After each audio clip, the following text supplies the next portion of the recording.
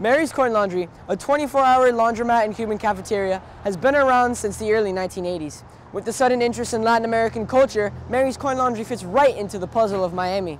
Mary's Coin Laundry came about because my grandfather lived in this area when he was alive, and the idea of the laundromat and cafeteria came about around the same time that we opened, just because we were here and there was no but where you can get coffee at the time. And laundering clothes is not the only thing that attracts customers to Mary's Coin Laundry.